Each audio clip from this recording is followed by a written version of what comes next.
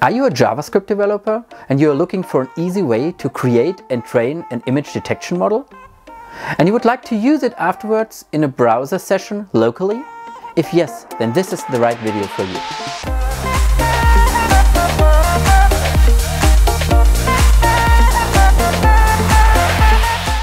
Hi, my name is Sasha.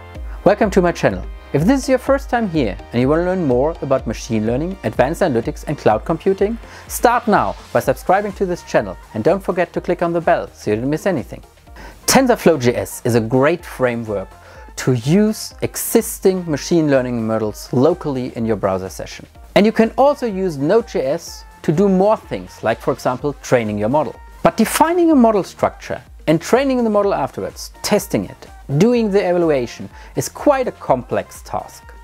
Therefore, I would like to show you a different way. I'd like to use a cloud service called Custom Vision to train the model, export the model, and then use it in your browser. So without further ado, let's dig right into the code.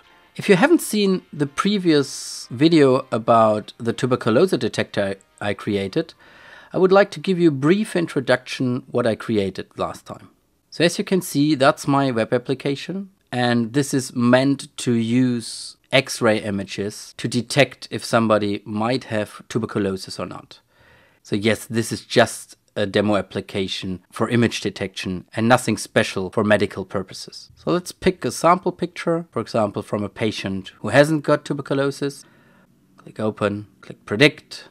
And it's showing that with a 93.07% probability, this patient might have no tuberculosis. And let's pick another picture and predict with a 99.19% probability that patient has tuberculosis. So that's more or less the UI, but let's also view what I created behind the scenes.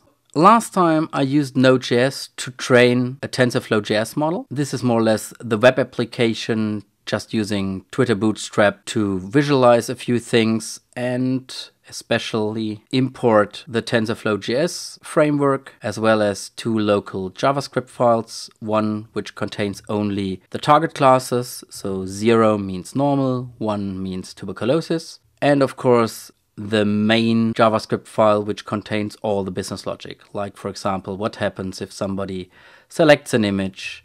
When the site has been loaded, it will automatically load the model from the model.json file, which is in the end pointing to the weights bin, which you see in that folder.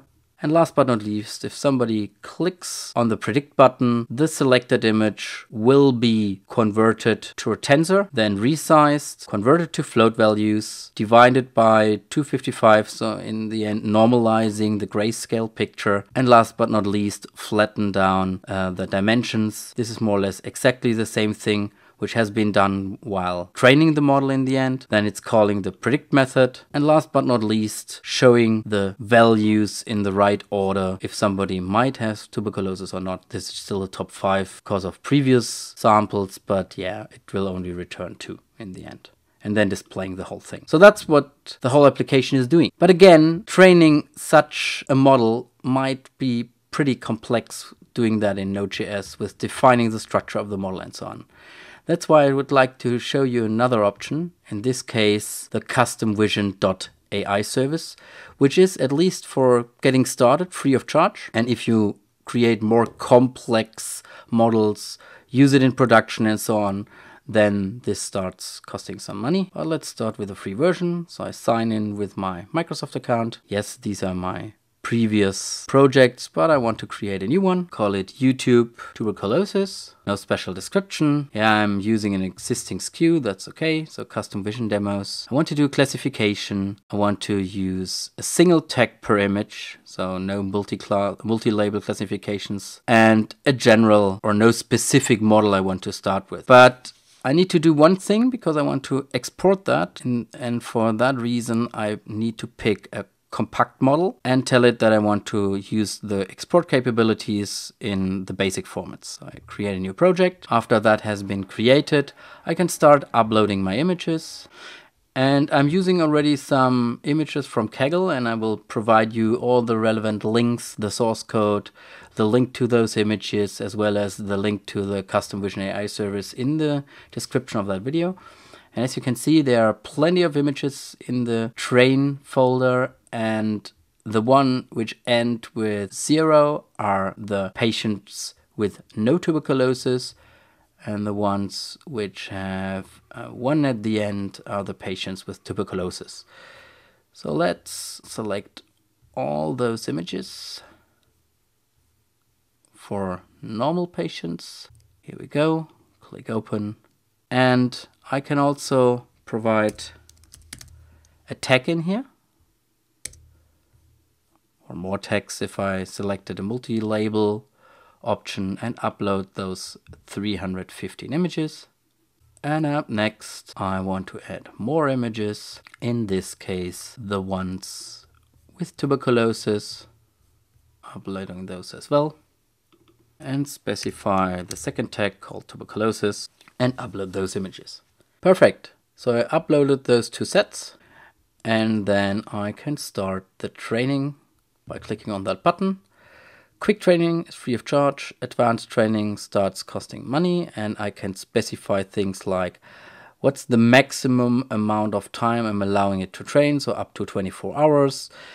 Please send me an email when the training has completed, but quick training is, for this sample, good enough. So let's click on that, and it's starting the training process. And done. So currently the training was pretty fast and delivers a precision of 76.3%, recall of 76.3%, which is good enough at least for that example. And what I can do after I trained that is I can click on, for example, quick test, select a local file. Let's pick one from the testing set. And it's telling me with a 99.9% probability, this is a normal tag, which is true. Let's pick one from the tuberculosis patients. And this one has with a 99.5% probability is a picture from a tuberculosis patient. So it looks good. I could, for example, because this is iteration 1, and I could deploy that as an API in that service, but in my case, I want to export the created model, and I can export that in various formats because I want to use that in TensorFlow.js. I picked the TensorFlow as a TensorFlow.js model and export the model to my local drive. So let me download that. Here we go. Was around about 4 megabytes. And let me extract that zip file. And the zip file contains, again, a model JSON, a weight spin, which is around about 5 megabytes, and some further information. This is more or less a JSON file which contains information about the training process itself, which I don't need on the website later on. And this is just a text file with all the relevant labels. I created already a JSON file for that, so I don't need that as well. I just need those 2 files. And let's move those 2 files to my project, just copying them to the right folder. So in static, model, paste. Yes, replace those 2 files. Here we go. And then move to my web application again, refresh the site. This is loading the model now, and that should fail because this is a completely different model. So to be able to run that page now, I need to change a little bit of the code.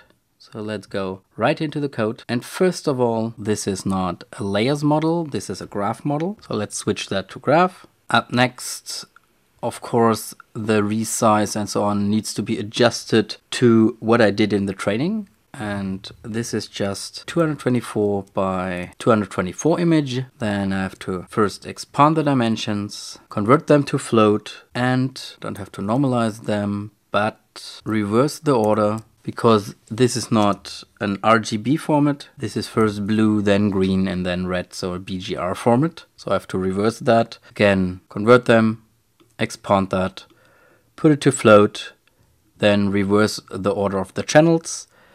And just to be on the safe side, let's fix that to 3 channels. So that should be it. Everything looks fine. Let's save that, switch back to the application and reload that. So now it loads fine. So let's pick my sample images. Yeah, anything like that one. Click on predict. And this is a normal patient, looks good. And pick one with tuberculosis. That looks too good, to be honest, but that looks good as well.